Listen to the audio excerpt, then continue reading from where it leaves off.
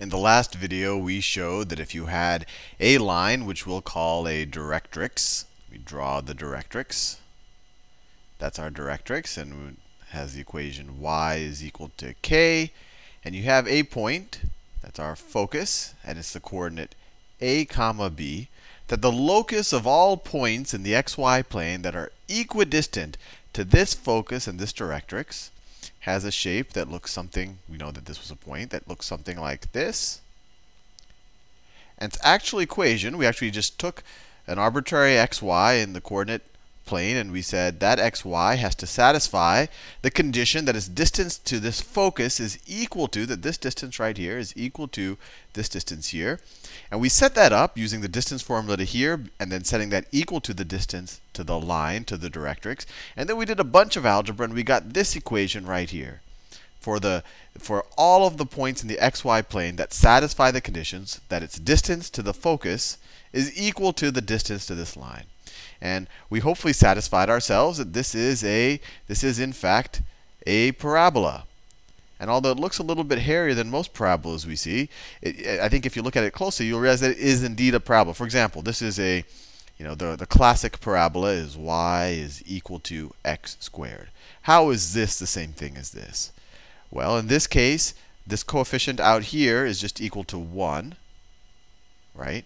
So in this case, 1 over 2b minus k is equal to 1, right? Let me delete that little thing there because it looks like a squared. Right? The coefficient in front of the x squared term is equal to a 1. What is a equal to? What's this a equal to? Well, there's x minus, this is the same thing as, this is the same thing. Actually, let me write it that way. I could rewrite this equation right here as y minus 0 is equal to 1 times x minus 0 squared. And now, hopefully, you see that this has the same pattern as this, although the y's and the x's are just sitting on different sides of the equation. So here you see that the 1/2 over b minus k, that's the coefficient in front of the x minus a squared term. So that's where we got that that has to be equal to 1. If a has to be equal to 0, a is equal to 0 in this situation. So this a is going to be equal to 0. If this curve right here is equal to x squared, y is equal to x squared, a is 0. And then b plus k over 2, this is going to be equal to that. And just keep in mind, I actually swapped the left and the right hand sides. But this is the y minus something. This is y minus 0. So this something has to be equal to 0. So you get b plus k over 2 is equal to 0. And now we should be able to use this information to figure out the actual coordinates of the focus and the directrix of the what I would call the classic parabola y is equal to x squared. So keep in mind what we did. In the last video, we said, what is the equation of the line that is equidistant between this focus and this directrix? And we got this equation, which we said, hey, that's a parabola. Now we're going the other way around. We say we have a parabola, and we're saying that this parabola is equidistant. It's the set of all points that's equidistant between some focus and some directrix. What is that focus and that directrix for this particular parabola? That's what we're trying to do. And the way we did that is we pattern matched this formula, or this formula, to this one to essentially set up these variables, which essentially define a focus and a directrix, right? B is the y coordinate of the focus. K is defines the horizontal line of the directrix. So if we can solve for b and k, we know what the focus and the directrix are. And for a, although a is pretty easy. So let's do that. So if we know that 1 over 2 b minus k is equal to 1, let me do that over here. And I'm going to do it particular for this case right here, but you don't want to do that every time. So then we'll do a more general formula that we can just plug in next time you see a new parabola. So if we say if we multiply both sides of this equation by 2b minus k, you get 1 is equal to 2 times b minus k. Let's see. Well, actually, let's just redivide by both sides by 2. So you get 1/2 is equal to b minus k. Fair enough. See, this equation right here, if b plus k over 2 is equal to 0, that means that b plus k must be equal to 0, right? This numerator has to be equal to 0, so let me write that down. b plus k is equal to 0. Two linear equations of two unknowns. Let's add them up. The k's cancel out. You get 2b is equal to 1/2. Divide both sides by 2. You get b is equal to 1/4. And now what's k? Well, we could just resubstitute back. Let's use this equation. We get 0 is equal to 1/4 plus k. Well, you can figure that out by inspection, but you can subtract 1/4 from both sides. So this tells us that k is equal to minus 1/4. So let's draw this. So if this is my coordinate axis, I'll do it in a different color. That's the x-axis. That's the y-axis. We're dealing with y is equal to x squared, which you should hopefully be reasonably familiar with at this point. It's kind of the classic U-shaped parabola that looks just like that. Let me write that down.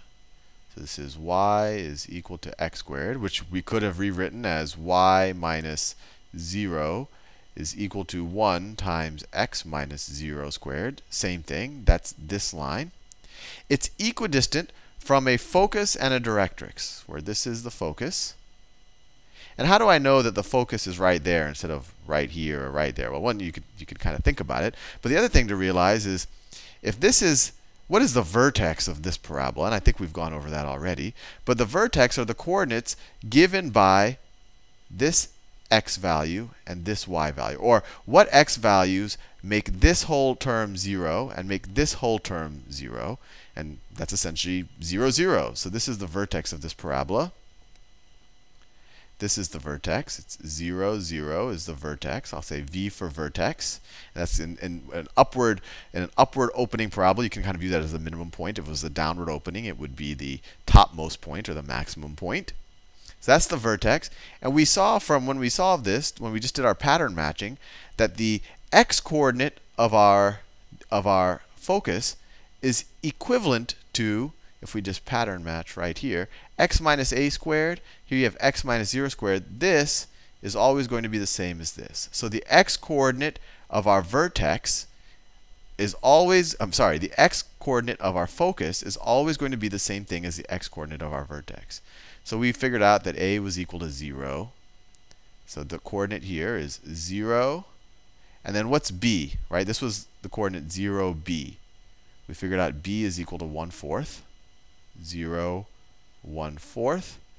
And then the directrix is the line y is equal to k. In this case, we figured out k is equal to minus 1/4. So our directrix is going to be right down here like that. And it's going to be the line y is equal to minus 1/4. And that, first of all, looks about right. And it also gels with what we know, because this point right here, our vertex, is equidistant. It's 1/4 below our focus, and it's 1/4 above our directrix. So at least that little reality check holds. But this was a particular circumstance, and you don't want to have to go through this whole situation every time you have to figure out the focus or the directrix of a parabola. So let's see if we can come up with a more general solution. And actually, what I'm going to do is I'm going to erase all of this, just because I want to reuse that, and I haven't committed that formula to heart yet. Let me erase all of this, and let me erase all the work we did down here. So let's do a general formula. Actually, I've kind of abused this so much. Let me rewrite it. So this, and I'll put the y's on the left-hand side instead of keep telling you that I've switched them. So this is the same thing as, I'll do it in, the color choosing is the hard part. I'll do it in this light off-white color. So you get y minus b plus k over 2 is equal to 1 over 2 times b minus k times x minus a squared. This is the locus of all points that are between the directrix y is equal to k and or that are equidistant to the directrix y is equal to k and the focus a comma b. So let's say that I have a parabola, and I'm going to try to use different letters so we don't get confused. I give you the parabola y minus y1. And let's say this parabola has a vertex at x1, comma, y1. So this parabola I'm drawing has a vertex right there. So its formula will be y minus y1 is equal to some constant. Let's make that a capital A. This capital A is different than that lowercase a. This is what I was going to embark on in the previous video, and then I realized that I was trying to load that video up too much and probably confusing you. So some constant factor, some type of scaling factor, times x minus the x value of our vertex. So x1, all of that squared. So if you're given this parabola, or if you can get a parabola into this form, how do you figure out the a's, the b's, and the k's so you know the coordinate of the directrix and the focus? So the easy thing is to figure out a, because you just do a pattern match. This is going to be equal to that.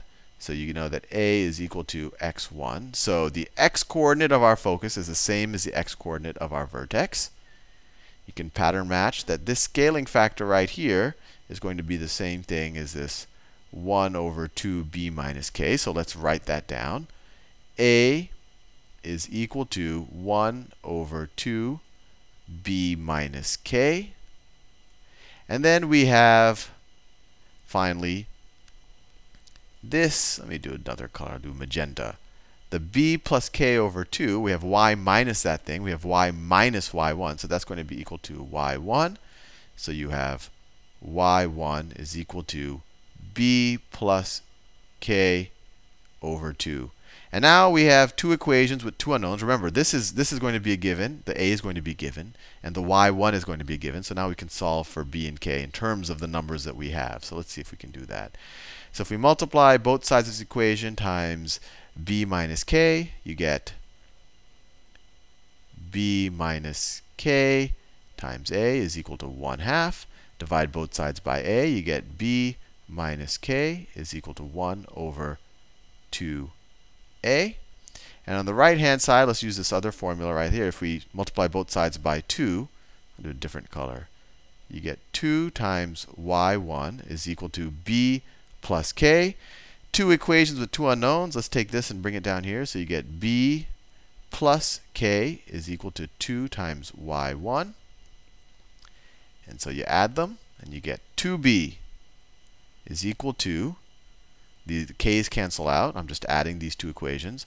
1 over 2a plus 2y1, or b, which is, remember, what was b? That was the y coordinate of our focus, is equal to, divide everything by 2, is equal to 1 over 4a plus y1, which is interesting. It tells us that whatever we take the y coordinate of our vertex and we add 1 over 4a to it, which is exactly what happened last time, right? Oh, I actually erased what I did last time. But last time when we had y equal x squared, this value was 0. The scaling factor was 1. So we saw that the y coordinate of our focus was 1/4. So this is gelling with what we know. So that's our b. That's our b. And let's see if we can solve back for k. So we know that, let's do it up here. We know that 2y1 is equal to b, which is 1 over 4a plus y1 plus k. We could subtract y1 from both sides, so this goes away, and we just have a y1 there. Subtract 1 over 4a from both sides, and you get y1 minus 1 over 4a is equal to k. So then we are done. So this is interesting. Right now, these might look these little hairy formulas, but if we actually graph it, I think they'll become a little bit more intuitive. So once again, we had the parabola y minus y1 is equal to a times x minus x1 squared. And so the graph of that parabola will look something like this. I don't know where it is relative to the x and the y axis, but it'll look something like this. It'll be this U shape. I mean, it could actually be downward. It could actually be downward pointing, but I'll just assume an upward pointing parabola for now. That's this formula. its vertex right there, its vertex is the point x1, comma y1. Right? What y value makes this expression equal 0? It's y1. What x value makes that equal 0? It's x1. Now notice, what is this directrix? It's the line k, y equal to k, but it's 1/4 less than this value right here. So you literally just go down 1/4, not just 1/4, 1/4 times this scaling factor. So it's 1/4 a. This distance is 1/4 a. And then you get your directrix, right? It's y1 minus 1/4 a is equal to k. y1 minus 1/4 a is equal to k, or 1/4a. So your directrix is going to be right there. And let me write, this is y is equal to y1, which is just this level, minus 1/4a.